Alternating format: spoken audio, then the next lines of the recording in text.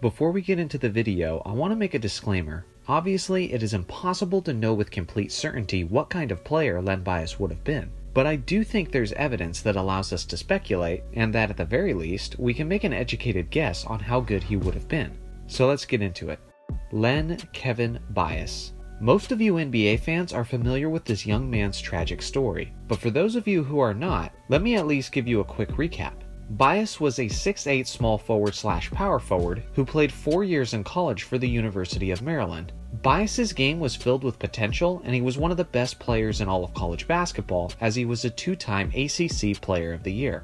Bias was also famously known to have epic battles in college with Michael Jordan, as they often appeared as equals in terms of talent and performance, or at least very close to it.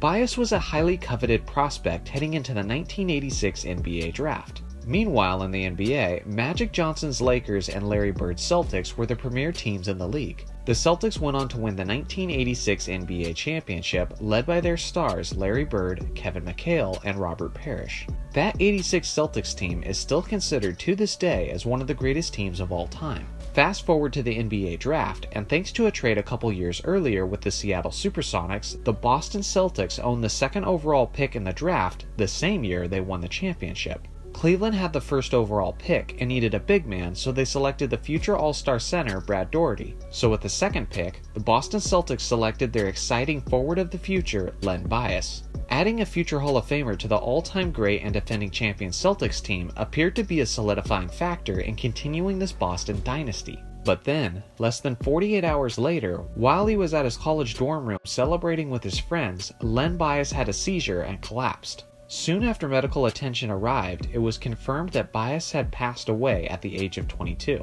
It was simply a coke overdose, making Len Bias the poster child of the NBA's terrible drug issues in the 1980s. Naturally, this tragedy has gone on to make Len Bias arguably the greatest what-if in NBA history. So now that we're all informed, let's get into the meat of this video. First off, let's talk about Bias's skills and establish what defined his game and what made him such a unique talent. As I mentioned earlier, Bias was a 6'8" wing who could switch between the 3 or 4 spot on the court. He was lean, but very muscular. As a 22-year-old, he hadn't fully grown into his man body yet, but he still appeared as if he was ready to bully grown men in the post once he hit the NBA. He was incredibly athletic with a remarkably high vertical leap, especially considering his size. Maybe his best quality was his beautiful and smooth mid-range jump shot. With his solid footwork, tall stature, long arms, and high 2-foot leap, his jump shots were extremely tough to contest. He was very efficient from the field as well, shooting about 54% over the course of his college career. He wasn't much of a playmaker or a facilitator, but his two great gifts were essentially his scoring and rebounding.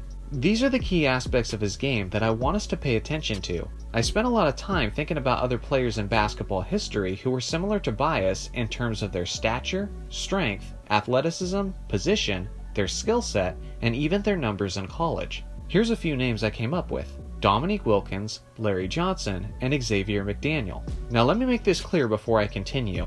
I think Bias would have been better than all of these guys, even Dominique, as great as he was. But what I'm doing is trying to get a basis to work from, looking at their college and pro statistics to give us kind of a general idea in what kind of a player we might be getting in Bias. All of these guys had varying degrees of great athleticism and strength, just like Bias. They were all pretty good scorers who had an offensive style similar to Bias as well. Take a look at the numbers from each of these stars from their last season in college. They all clearly had high expectations too, based on the fact that they were all top 4 picks in the draft. Notice their high scoring and rebounding numbers and also their lack of assists. Again, this is showing their similar tendencies. All of these players went on to be all-stars in the NBA, although Dominique was clearly on another level from the other two. In my opinion, Xavier McDaniel and Larry Johnson was Len Bias's floor. There's no way he wouldn't have been as good as these two players in the NBA, although like I said before, I think he likely would have been much better than both of them.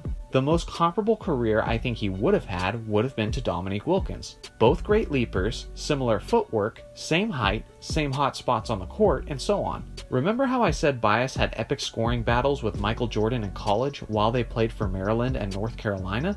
Well, you know who had epic scoring battles in the pros with Jordan? Dominique Wilkins. This is what I envision for Bias as a pro. like Dominique 2.0 on the offensive side of the ball, averaging 26 to 32 points per game in the prime of his career while accumulating 8 to 10 rebounds a game.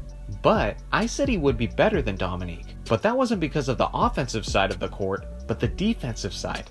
Bias showed incredible potential in college with his defensive prowess. He could frustrate players, cause turnovers, had a tremendous wingspan, and was a terrific shot blocker, often blocking shots you would think would be out of his reach. Dominique didn't have that on the defensive end, not even close. Another thing about the solo duels in college between Bias and Jordan.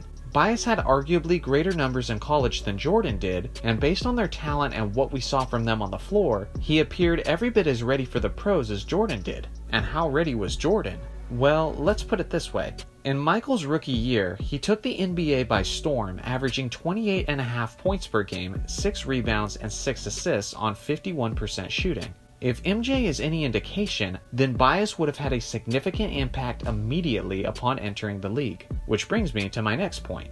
Bias was joining the fantastic Boston Celtics. The year he would have been a rookie, the Celtics went on to the NBA Finals where they lost in 6 games to the Los Angeles Lakers. If Bias was as good as I'm projecting him to be, then I can't possibly see how he wouldn't have been the difference in that series and helped the Celtics win their second straight championship. Keep in mind, Larry Bird was the starting small forward and McHale was the starting power forward, so the plan likely would have been to bring Bias off the bench. But with Larry dealing with ongoing back problems and with McHale trying to push through the playoffs with a broken foot, there would have been plenty of minutes available for Bias to shine as a star and make his impact. In an interview with Bill Simmons, Larry said that if Bias had lived, he would have retired in 1988, meaning the passing of the torch would have happened very quickly between Bias and Bird. It's likely then that Jordan and Bias would have gone on to have many epic battles through the years in the Eastern Conference playoffs. One thing I'm almost sure of is that by the end of Bias's career, we wouldn't have seen him as just another one of those star players that Jordan kept from winning championships. Because like I said, I think the Celtics would have won the championship in his 1987 rookie season.